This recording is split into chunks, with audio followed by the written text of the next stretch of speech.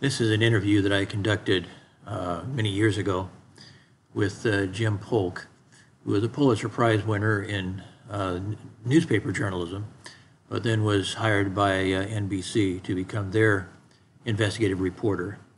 TV in those days did not do much that we would call investigative reporting.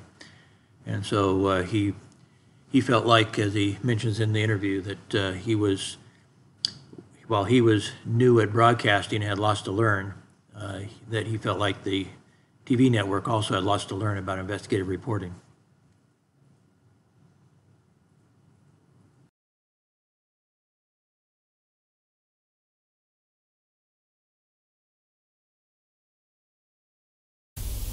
You have worked both in the print medium and in the broadcast medium. Perhaps you could tell us a little bit about how you made the switch, why you made the switch, and how difficult the switch was.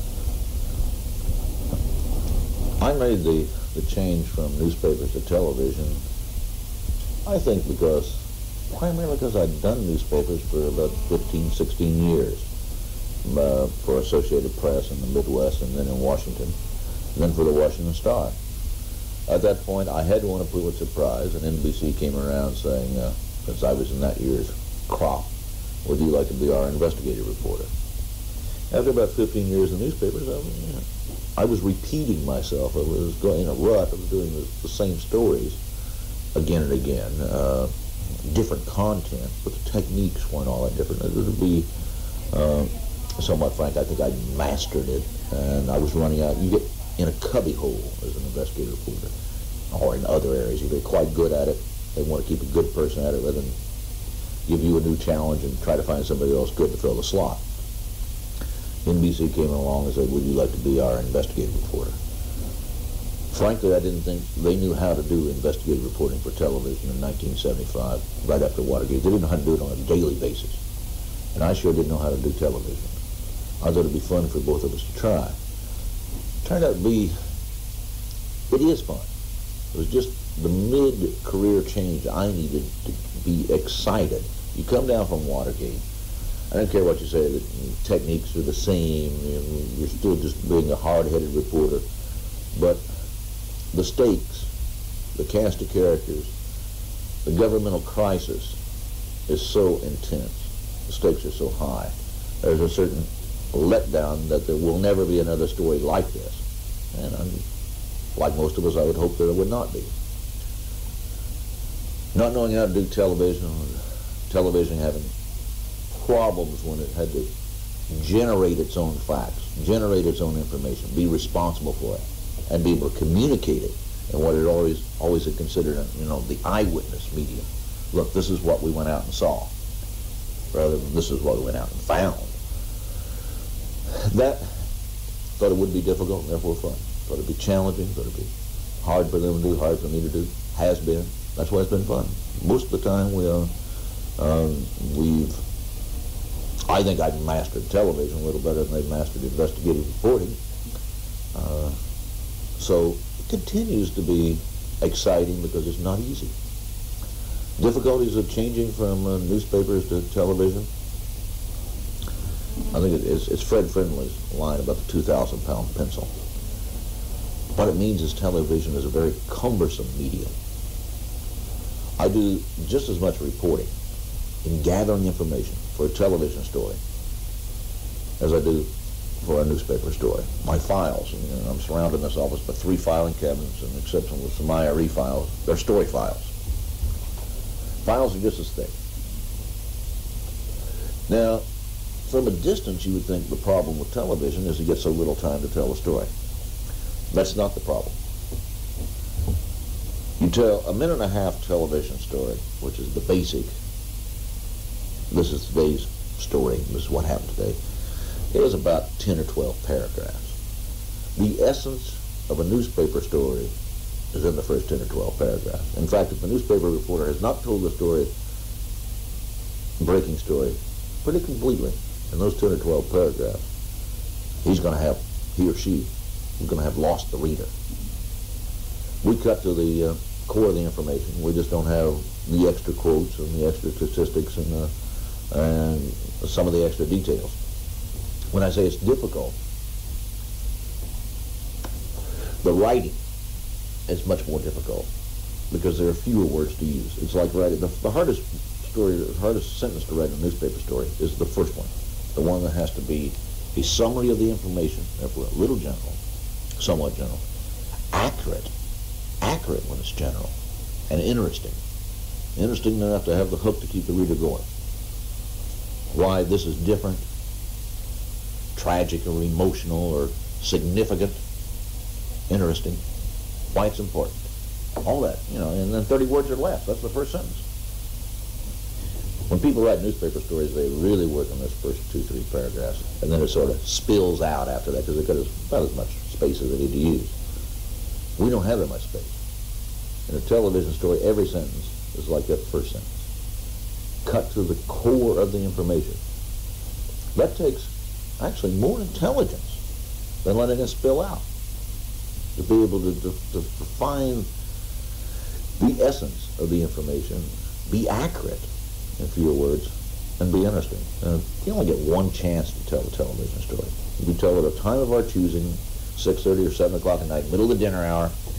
If you're listening with half an ear or distracted for a couple of seconds, that information keeps on tumbling by. So unlike a newspaper story, you can read it at a time of your choosing, or more importantly, go back and, if you're not certain what was said, go back and reread the second or third paragraph. Let your eye jump back up to see if you got it right. The communication is difficult, but we can do that. We can do it.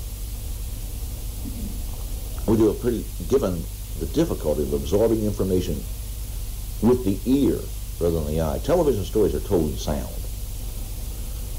As much as the picture may be there, and the popular concept is people get television news by watching. The truth is, almost all the information conveyed in television is conveyed by sound. The reporter's voice talking over the picture, telling them through the ear what they're seeing.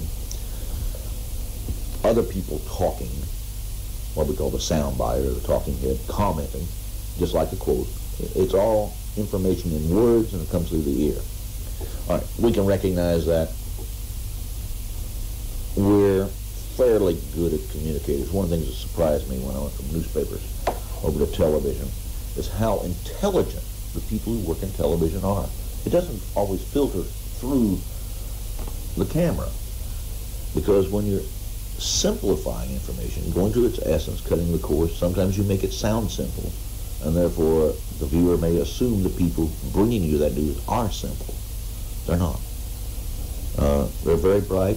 By and large, they tend to be very nice, because there's no time in television to lose one's cool, to be angry with others. That's not a luxury. You just can't afford the time to get mad or be surly or be curt. You got to keep on working. Come back to that 2,000-pound pencil. The biggest problem in television is the time it takes to put together the story. To gather it, record it on camera, to look at the tapes, to decide what you're going to use, and then to edit it. A fair rule of thumb, most of the stories on television, the packages the reporters put together within the anchor's lead-in, are all edited in advance. As much as some of them done as shortly as a minute or 2 minutes before airtime, but they're on a tape cassette. Rule of thumb, even under pressure, is about an hour and a half of editing for every 1 minute of a package. Or you can cut that down really tightly to 45 minutes if you have to. But an hour and a half of editing for every 1 minute. That's just editing. On a long story, we're doing one now on the exodus of Salvadorans from El Salvador and the war conditions of the United States. The bottom line in that story is 10% of El Salvador's population now lives illegally in this country. This will be about a 4-minute story. Will air in the next 10 days. To do that 4-minute story, we have shot in Washington, in San Francisco, and on the border above Tijuana. We have shot, for 4 minutes of airtime, we have shot a total of 10 to 12 hours of videotape. There'll be a place in there where a draft dodger, 18-year-old draft dodger says, people are dying. I don't want to die. Not me, I don't want to die. Takes him 7 seconds to say that. The interview lasted 40 minutes on tape. Travel time to and from San Francisco, locating him, setup, breakdown, half a day. I mean, half a day spread out over 5 days altogether. Another place, a person walks out, wrote a letter home. 3 brothers and a cousin living in a one-room apartment, room with a view. Looks down the street at the White House, standing on the balcony, back to the camera. You know, I wrote that I lived near Reagan's house. Lasted maybe 5 or 6 seconds. 2 hours of shooting, talking around there. He used that example of the proliferation of the illegal Salvadoran, or up at 4:30 in the morning to go over and arrive at about 5:15 before dawn at the Jefferson Memorial and the Lincoln Memorial for that one shot that lasts 7 or 8 seconds of the illegal Salvadoran wetback that came here this summer, pushing the mop across the marble at the base of Abraham Lincoln. Time-consuming. That's the problem. The problem with television is so much work, gathering the information, gathering the sound and the pictures, and putting it together. It took 3.5 days just to look at all those tapes in New York before I wrote it, but it cuts down on the available time to report. That's the real-time limitation of television, the amount of work involved in the communications process above and beyond the reporting process. And that was, I think, the hardest thing to adjust to. I still work as hard on gathering information on every story. I find that 2,000-pound pencil, the cumbersome nature of television, limits the number of stories I can do. I can keep fewer apples and oranges in the air at the same time. Newspaper reporter finishes right at an hour, hour and a half. On a major project, stop shooting, start work, another 6, 7, 8 days before airtime. Now, on the one-day story, somebody went for the grand jury, this is a trial. The story's just like a newspaper story. Started and finished in the same day, same time frame, but still with allowances for all those problems of visual communication. That's one of the major differences in television.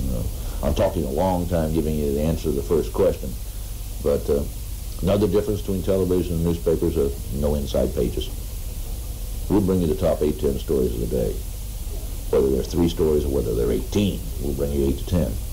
But there isn't any inside pages. There's no page 3, and there's no page 5, and there's no page 7, so there are no secondary stories. So you can't do piecemeal stories. You can't do part of a story that might make page 3, 7, and 9, and someday evolve to page 1. That doesn't happen in television. If it's an evolving secondary story, television will wait until it's a complete story on page 1. Another difference. But by and large, you know, I'll tell you, I don't hold a great deal of I won't make a great defense of local television, other than a note for investigative reporting on local television, for actually getting out and being not a repeater, but a reporter. There is more and more, and the quality is constantly improving, because I judge one of those contests nationally. I'm amazed at some of the things local television is doing, apart from the happy talk news. For national television, because I travel a lot and read newspapers, I'll generally get a better summary of what's important outside that local backyard of a small town, nationally and worldwide, on any one of the network's primary evening news programs than I will in the local paper, which primarily covers the local backyard. In making your adjustment to TV, were there any awkward moments? You have a good voice. Was that something you had to work on when you made the transition? Did you feel not really. My voice comes from too many cigarettes, too much scotch, and primarily because when I was 16 years old with a squeaky voice and a lot of pimples, I started talking down in my throat, so I'd seem older and a little more male than a pimply-faced, squeaky-voiced kid is at 16. I had to learn in television that just telling the story isn't enough, that you have to emphasize words, that you have to work to communicate people, because they only have that one opportunity to listen. And that took an adjustment. I'm still not entirely comfortable with it. But, you know, network television requires reporters first before communicators. And they'll have more patience with a person learning the communication techniques than they will with a person who can't report. You've mentioned a couple of times the fleeting nature of TV news that kind of, goes by you and then it's gone. If you don't catch it the first time, you can't go back to the third paragraph. In talking to another broadcast journalist who made the transition, he said that was terribly frustrating to him, that it's hard for him to deal with that, he's so used to people being able to come up and tell him about a story and then sharing it with somebody else, and he just... Television doesn't leave any clippings behind, does it? No. But I think newspaper reporters, if they think other people other than themselves read their clippings a day later, they're deluding themselves. Newspaper reporting is just as transitory a day later as television reporting is for most of the public. Those who have a special interest in the subject matter could go back and pull the clips, and they're the only people who ever do, including the reporters themselves, and when they put together their prize package, their prize entry. It's nice to go back and look at your work, but as far as informing the public, they're both transitory processes. Perhaps doesn't matter, in either print or broadcast, you could tell us some of your more exciting stories that you've covered. It's hard to say this story is exciting, that story is exciting. There are stories that are exciting because of the stakes, Watergate. There are stories that are exciting because of the difficulty, and just the time difficulty in getting the thing out of the edit room 1 minute before airtime. There are stories that are complicated to gather the information that are exciting. Yeah. I have what I call the Crook of the Month Club, somebody done something wrong songs, Sleaze and Slime, Corruption and Crime Beat. And over the years, well, not just Watergate and Agnew and all that stuff, and Bobby Vesco and the Watergate money. Since I've come to NBC, what have we done? You do it by names. Names will make news. Bo Calloway is the Ford campaign manager with the Federal Intervention on the ski resort, and Burt Lance, Billy Carter, and someplace in between Richard Allen and Raymond Donovan, and the Abscam congressman and the other congressmen like Dan Flood of Pennsylvania and Otto Passman, Louisiana, and the Herman Talmadge ethics hearings, and a lot of other good stuff that has absolutely nothing to do with politics, like tax fraud and the children of Jonestown, which was a satisfying story. And all that tragedy is satisfying still if you report it well, how the children got there. What's a real tragedy in shipping the kids to Jonestown was three-part series on murder and insanity. What do we do with the people who are insane when they kill? No answers. Trying to identify the questions. Satisfying when you could take a topic and think you explain it well. Thought we did a decent job on Tylenol, decent job on the Atlanta murders, Greensboro, the Klan slings.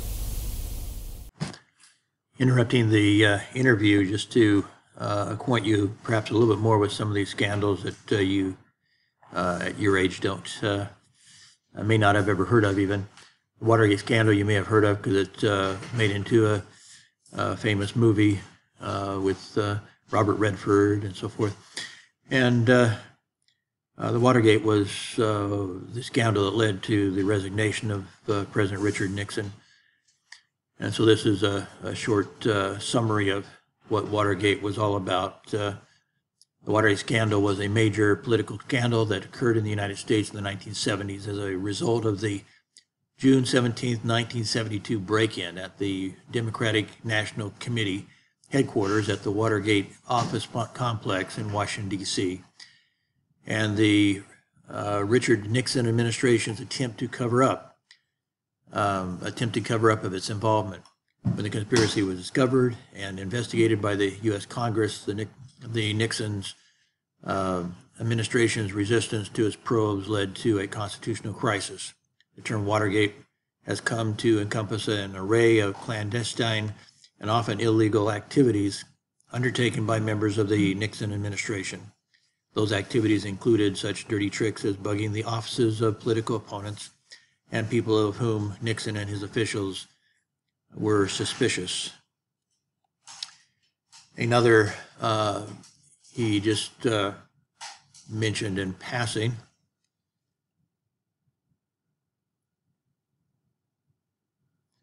was Abscam. I'm trying to turn to that slide and it's not going to another slide. Pause here. Another of the scandals that he covered, he just mentioned very briefly, was called Abscam.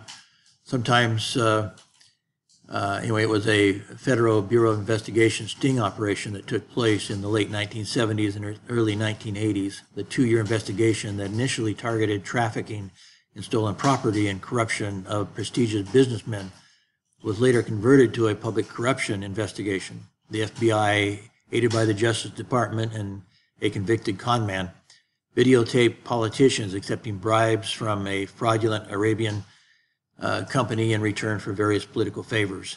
More than 30 political figures were investigated, and among these 30, a total of 7 congressmen, 6 members of the United States House of Representatives, and 1 United States senator were convicted. So this too was a major scandal. A third story he mentioned, again fairly quickly, was called Jonestown.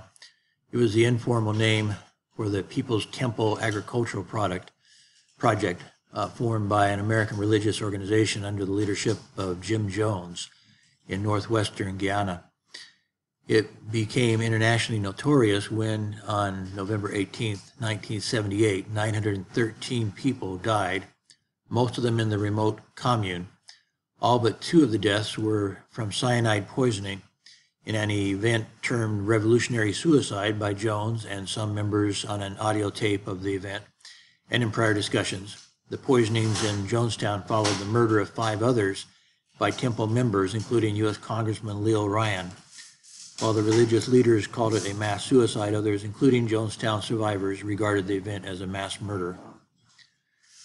That too was a very tragic, as he mentioned in the interview, many of the victims were children who clearly could not have voluntarily subjected themselves to suicide, but were murdered by these religious leaders.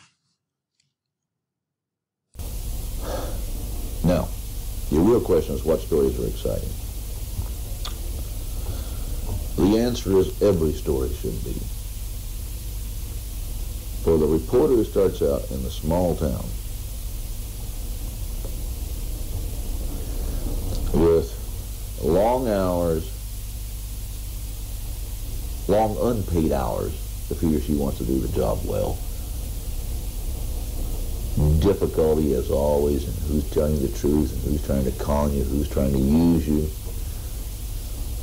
who knows what he or she is talking about and who's just giving you their conclusions and assumptions and suspicions and accusations. All that. Low paid, not much reward. They assume you're going to do the job well, so there's not really that much pat on the back from the boss or from the peers, and certainly not from the public. Frustrating, finding out how difficult it is. If the beginning reporter doesn't find that the most exciting thing that he or she has done or will do so exciting and satisfying that they'd be willing to spend the rest of their life on that same job,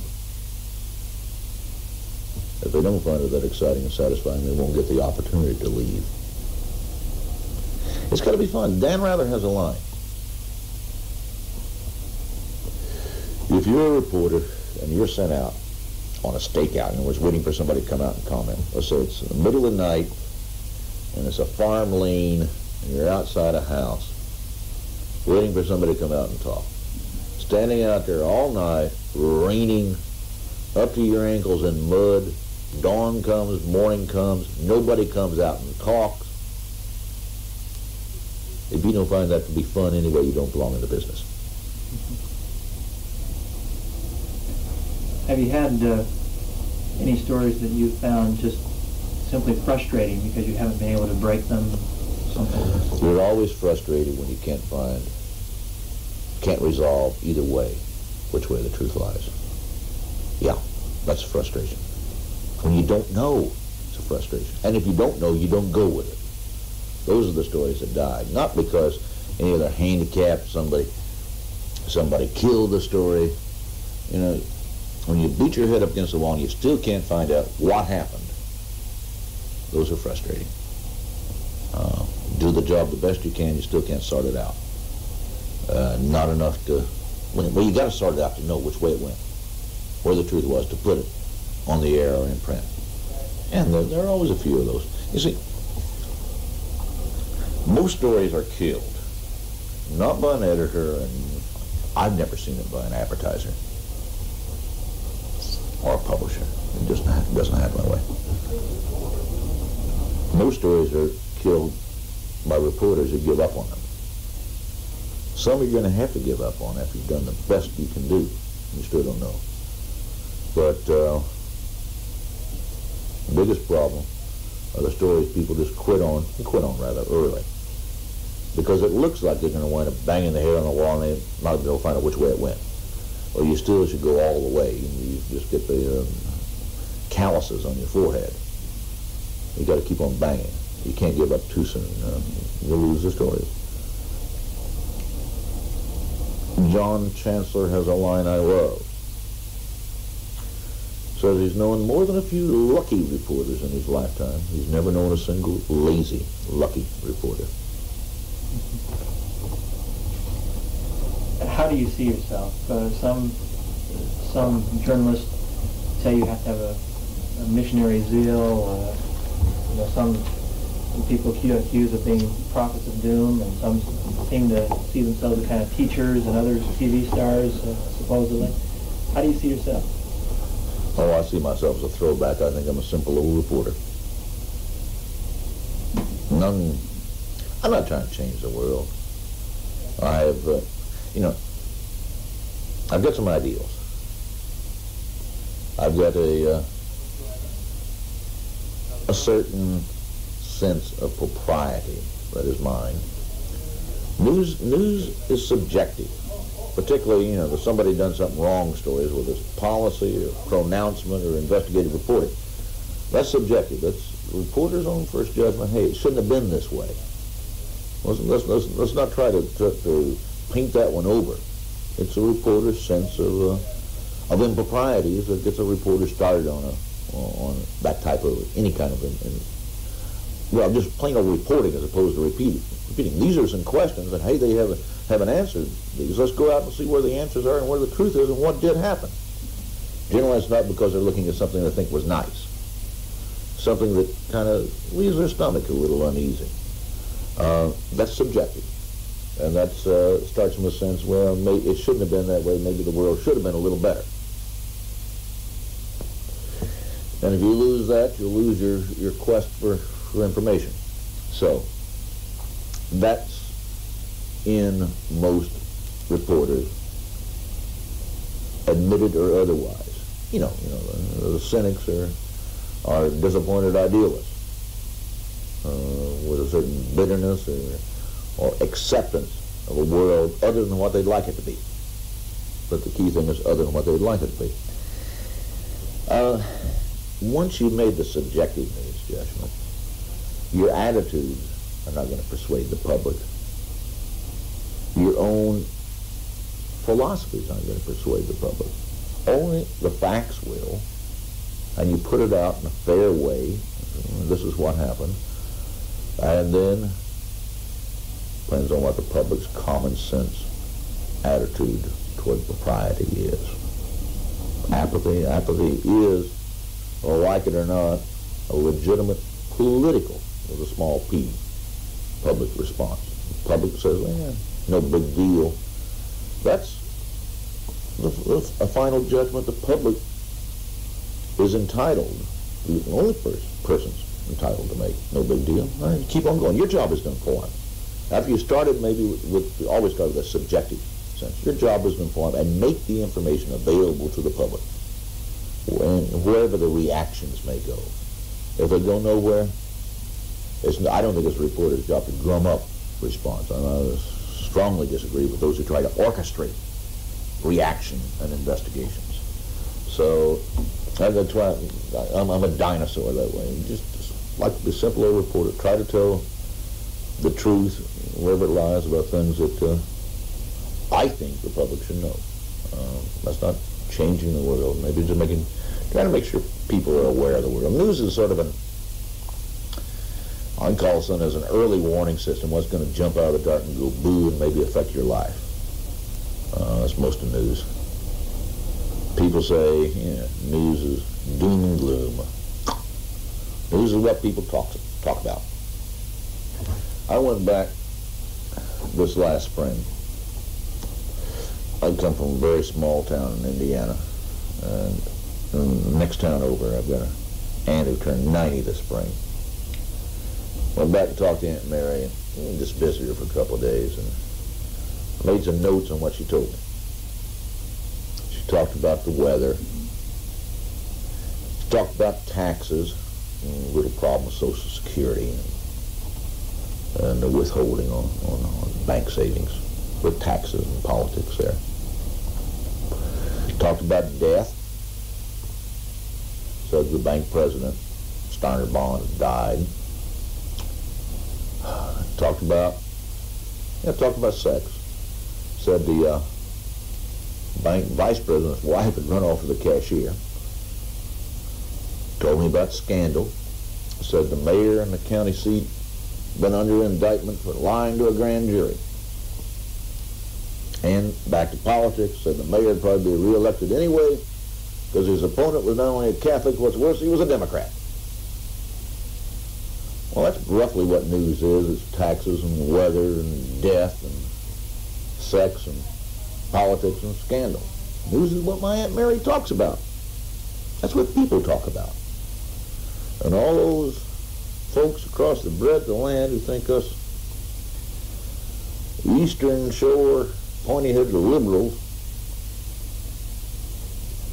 are to blame for what's on the air. They're just picking on some poor old 90-year-old widow lady in a small southern Indiana town, because that's what news judgment is. What is it then that makes it satisfying to you? Are you a born gossip? What is it?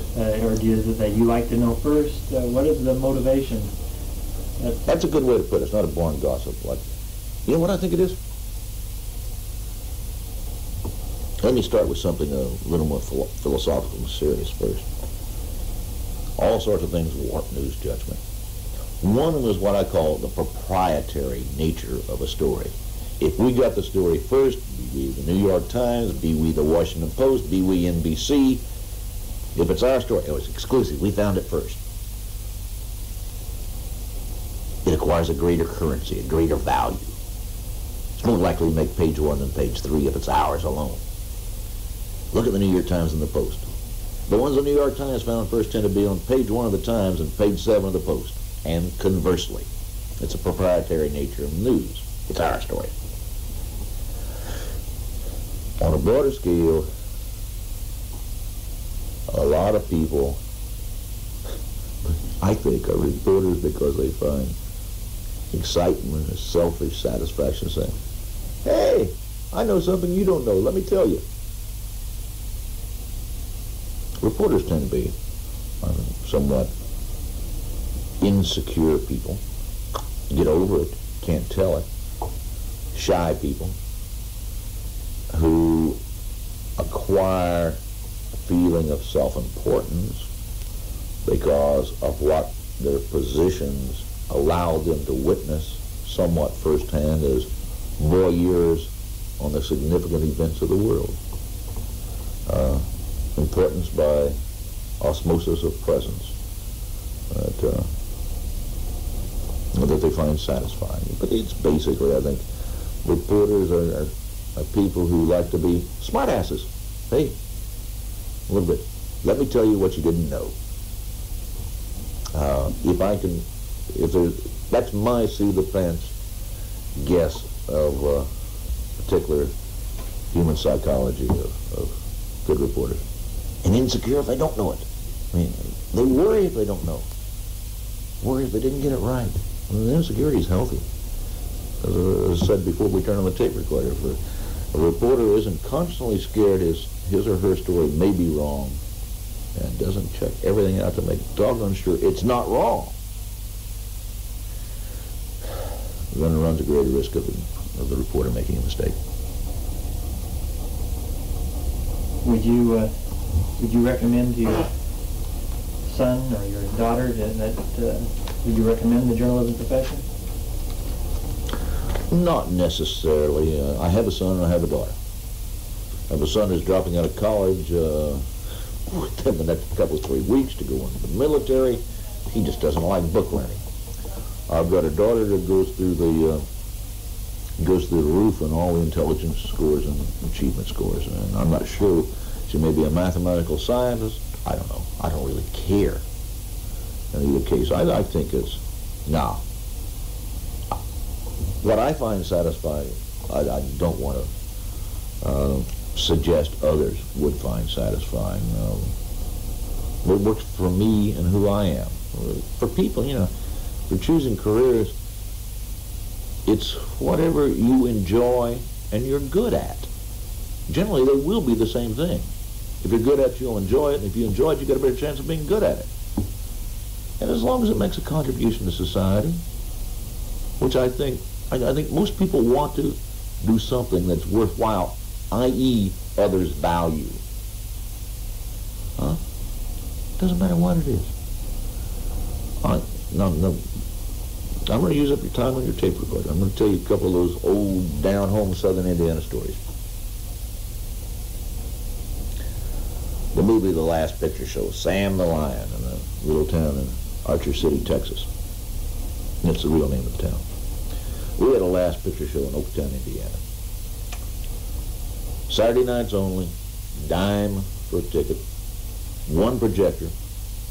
During the feature, which was generally with the serial, Tom Mix, that's how far I go back, before there was going to be a three-reel show, and you'd sell popcorn while the one projector was rewinding before you changed the reels. Saturday nights only, and I ran the Last Picture Show, 14, 15 years old, for a man who was probably the shyest man in town. His name was Carl Camplain. Lived in one of those old Gothic, small, musty frame homes with his widowed mother, who was probably getting close to 80. And Carl Camplain was one shy, slender, balding, short, insignificant-looking person. And, the sort of person, two people walk down the street, he's the one who steps aside. Spinster, male spinster.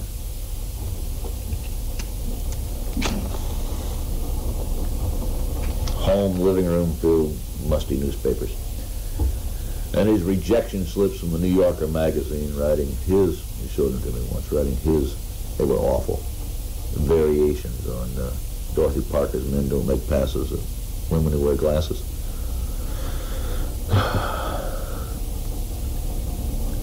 I think I'm one of the few people in town who knew Carl Camplain's secret.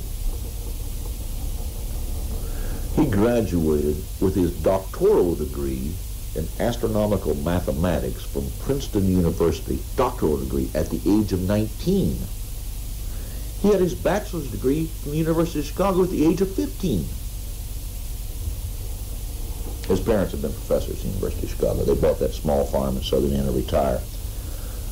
And he sort of fled back with them from Princeton. I read his dissertation, Mathematics of Red Drift. And he'd written this, my goodness, in the 20s. Man never dared. Hid from himself and hid from the world when owned the Last Picture Show. There's another guy in my hometown, and his name is Bruce Wilson. He's a classmate of mine. He grew up in a chicken coop. 5 kids and 2 parents in a chicken coop. what you call tenement farmers. The chicken coop had been converted to a one-room house for 7 people on this farm where the Wilsons farmed it for the owner. Bruce, when he was lucky, made D's in school and never had enough to eat and had bad teeth. And wasn't all that bright, let's face it. Whether it's genes or nutrition or environment or whatever, he had trouble with studies. Today he owns his own truck. Cross-country independent driver. He made it. He's a greater success in the world, in my eyes, than Carl Champlain ever was. I think because of the distance he had to come, and did, he accomplished more than anybody else in my high school class. Well, there's only 23 kids down there, but he's my success story. He made himself a comfortable life, doing something he enjoys, finds satisfying, worthwhile. Takes pride in hauling stuff coast to coast. And owns the truck himself. Now that's, you ask me if people should be reporters. Nah, do what they enjoy and what they're good at. And make a contribution. Simple as that. That's what I feel. I'd give you up the time of your tape recorder with that. Thank you, Jim. Appreciate the time you've given me. Okay. Is that all? Was that easy? Yeah, it's that easy. Okay.